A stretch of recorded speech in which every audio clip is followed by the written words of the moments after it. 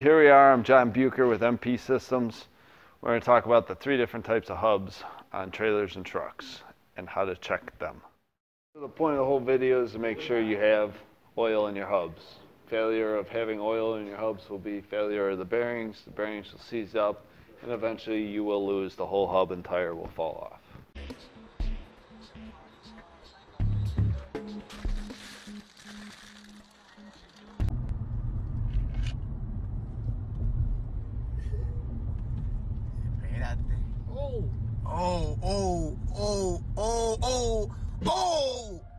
Here we have a oil hub.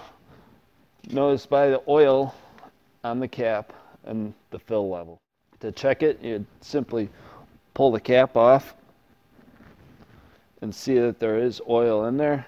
You can use your screwdriver and clearly see the oil's at the level, and then put the cap back on.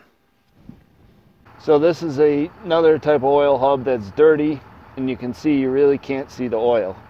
But there is a fill line, and you would have to pull the cap off to verify that it does have oil.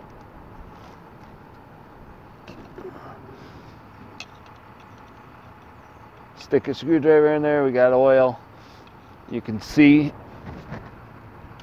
that it's clearly in there. If you need to shine a flashlight in there, that would help. Here we have a sealed hub.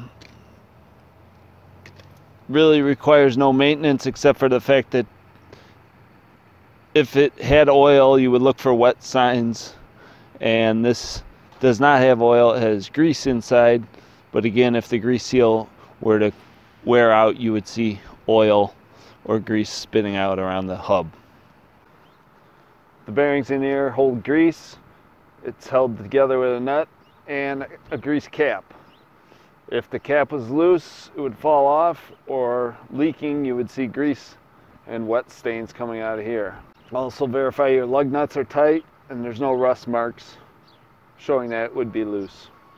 So your hubs are inspected annually with your DOT. You should be visually inspecting them daily.